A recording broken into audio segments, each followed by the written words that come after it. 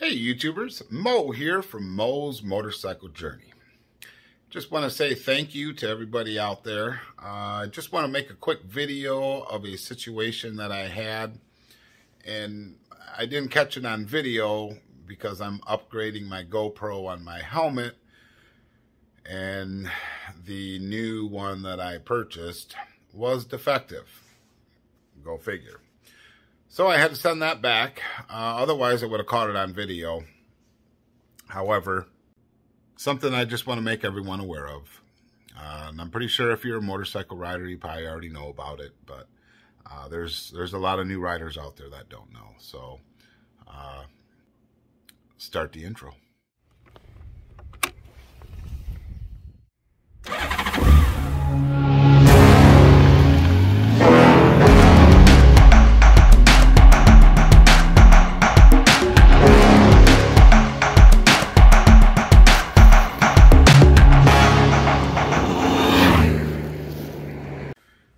Okay, so I'm riding.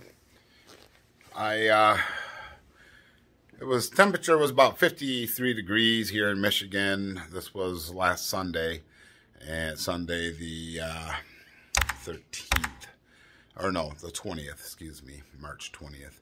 So here I am riding. I'm coming back. And I wish I would have had it on video, but like I said, I'm upgrading all that, and I just got to finish it. But anyways, so I decided to come back, and I go down a different road. Big mistake. I shouldn't have done that. Apparently, I'm not sure if you guys know what alligatoring is. So alligatoring is a small series of cracks in the asphalt and or concrete. And apparently they put the seam of the road, so the seam of the asphalt was in the center of the road. And here I am riding down. Speed limit's 15, so I wasn't going very fast. But my motorcycle actually hit a chunk of asphalt in the road, and it kicked up, hit the bottom of the motorcycle, kicked the whole motorcycle over. Luckily, I wasn't going too fast, because I'm sure I would have dumped.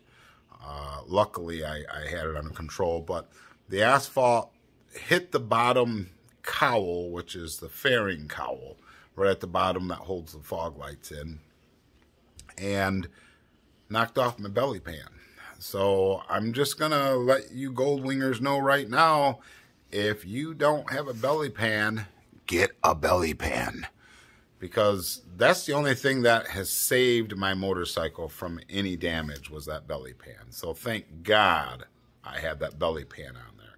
And it wasn't, just a little 3-inch piece of asphalt. It was probably 8 inches wide. After I went, I did take some pictures of it, a small video. I went back in my car the next day and filmed it. And it looked like couple cars have ran over it and broke it up some more, so they're smaller pieces. But I just wanted to point that out to all the motorcycle riders out there, especially ones that are heavy motorcycles, because when you're riding, you can actually hit this stuff and it can dump you. So it's very dangerous, especially right after winter time. When frost is coming out of the ground and things are starting to readjust, be very careful out there, guys.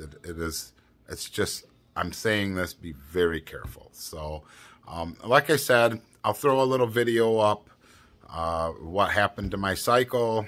And I mean, it wasn't that bad. The belly pan took a little while to get back on there. It saved my motorcycle. So like I said, if you don't have one, definitely get one.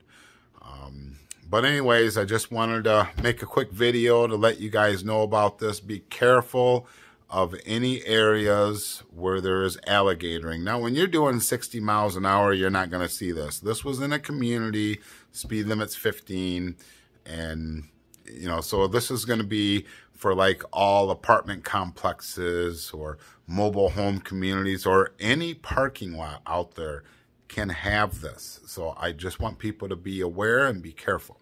Okay.